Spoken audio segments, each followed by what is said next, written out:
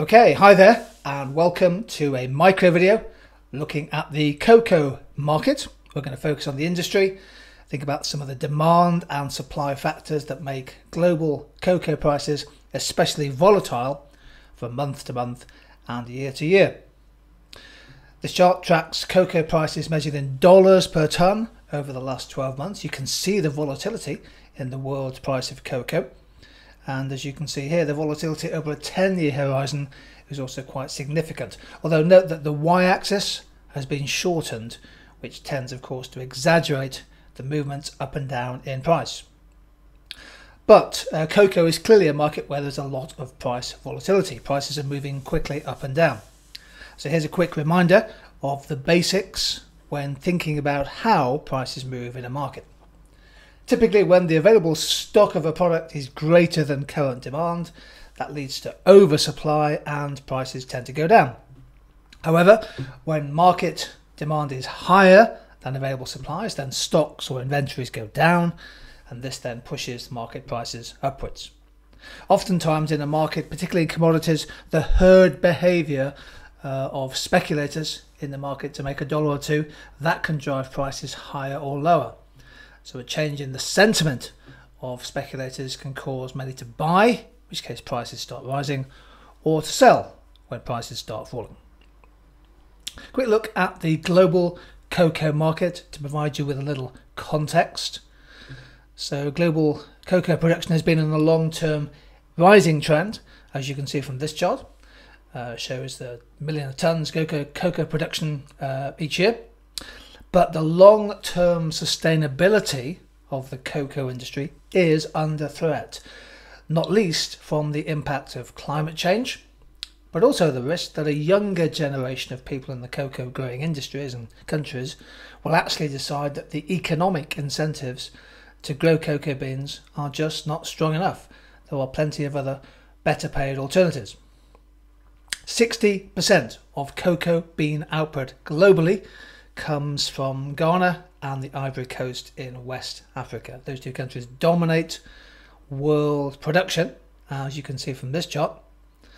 And this superb chart from the Observatory of Economic Complexity shows the dominant position of Ivory Coast and Ghana and Cameroon, West African countries, in the cocoa export figures for the world. Together, those countries account for the lion's share of cocoa bean exports. However, there's a difference between growing the beans and processing, or if you like, refining the beans.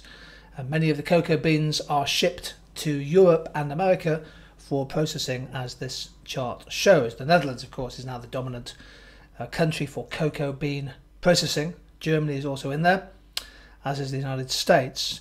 If we then look at the world exports of chocolate, this chart shows the country by country breakdown, and you can see that few, if any, West African countries figure in the map of leading chocolate exporting nations.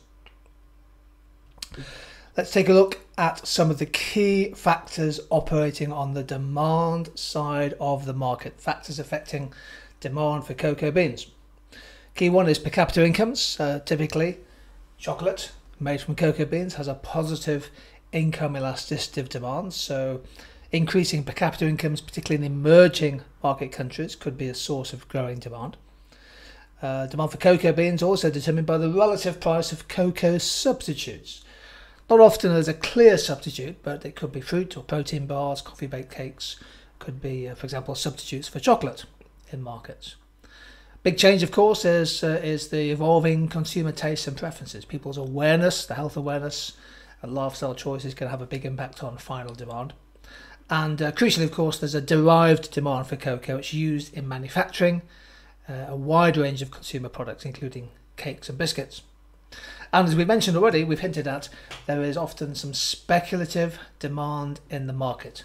Cocoa is a soft commodity, such as tea and rubber and coffee, subject to speculative buying, particularly when prices are going up. What about the supply side factors? Here are some factors affecting industry supply.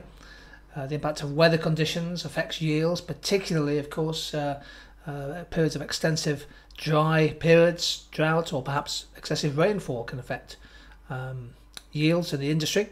Climate change increasingly having an impact on rainfall patterns and soil fertility. Supply basically is vulnerable to pests and extreme weather conditions such as intense rainy or dry periods. Supply also impacted by the level of capital investment in cocoa farming, including investment in dry, safe, refrigerated storage.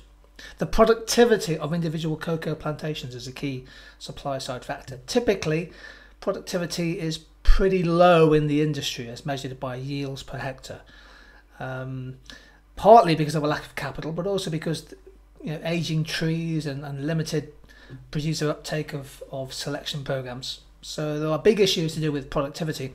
Many of the cocoa farmers are very small and they have limited opportunity for economies of scale. Another supply side factor is the impact of innovation.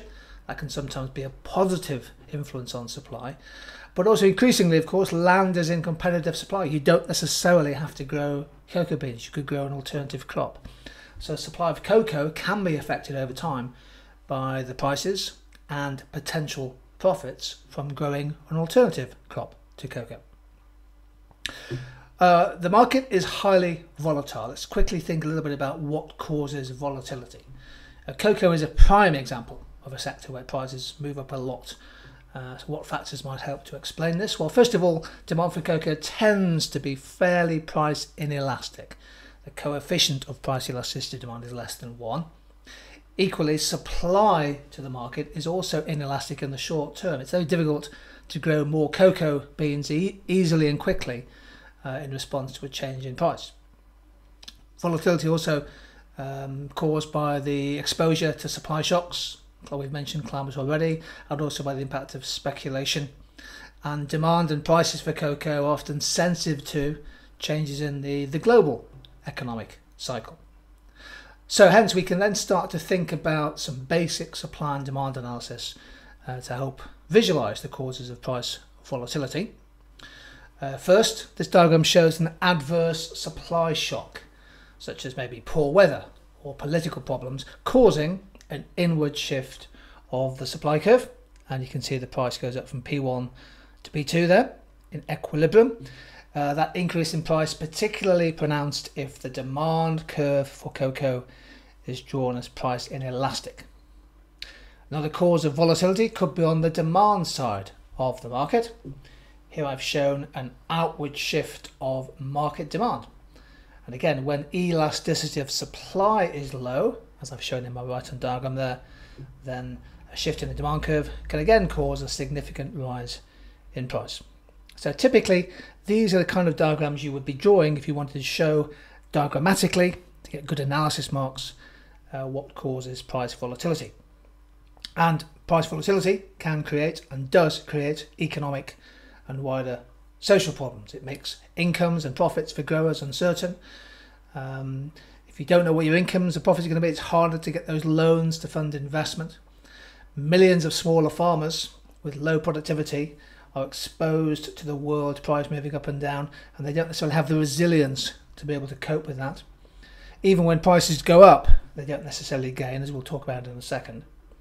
At a macro level, volatile prices mean that export revenues, C plus I plus G plus X minus M, can be unpredictable. That can affect a nation's balance of trade, particularly, as we've seen in the case of Ghana and the Ivory Coast, where there's a high level of primary product dependence.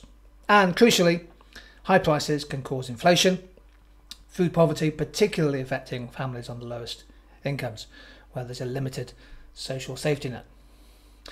Just want to finish off by thinking about the importance of the value chain, the supply chain.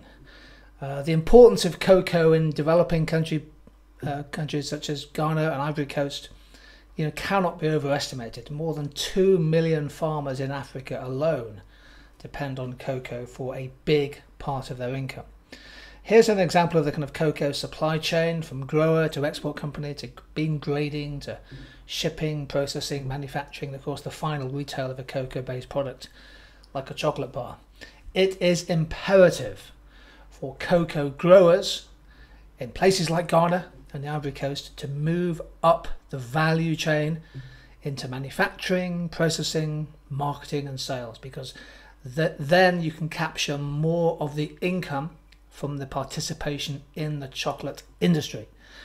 By some estimates, for example, I was reading an article in the FT recently, the average farmer growing cocoa makes less than $1 a day from the cocoa. And typically, the final growers of cocoa beans make a very small percentage of the total value of the chocolate market. Massively important issue. James Hall is brilliant. I do recommend you follow Hall About Africa on Twitter. Absolutely brilliant on African development issues, often talks about the cocoa industry. So value added is essentially the issue at point here, from bean to bar. So what the Ivory Coast and Ghana need to do, instead of just growing and shipping out their cocoa beans to Europe and United States, they need to develop some capacity to extract some of the more value added of this $100 billion a year annual market. They only get 5% of the value of the market. And of course there are big debates about labour standards in many cocoa growing countries as well. So the fundamental issue really is whether those cocoa growing sectors in Ghana, Ivory Coast, can they improve the livelihoods, the economic freedoms of the growers and their families over time. The World Bank is investing heavily in the Ghanaian cocoa industry, a $300 million investment. Ghana and the Ivory Coast have just announced a fixed price premium of $400 a tonne over the cocoa price to try and increase the income to cocoa growers. And finally, there is some evidence, maybe the possibility, that Africa might consider creating an OPEC-style cartel for cocoa producers. What would it be called? COPEC, perhaps, where countries such as Ghana, the Ivory Coast, Nigeria, might come together to try to restrict supply to increase the world price of cocoa and get a better percentage of the output of the industry. There we go. Hopefully you've enjoyed this quick journey through the market for cocoa, essentially looking at price volatility, but also thinking about the importance of value added in a vitally important sector for the development of those African countries.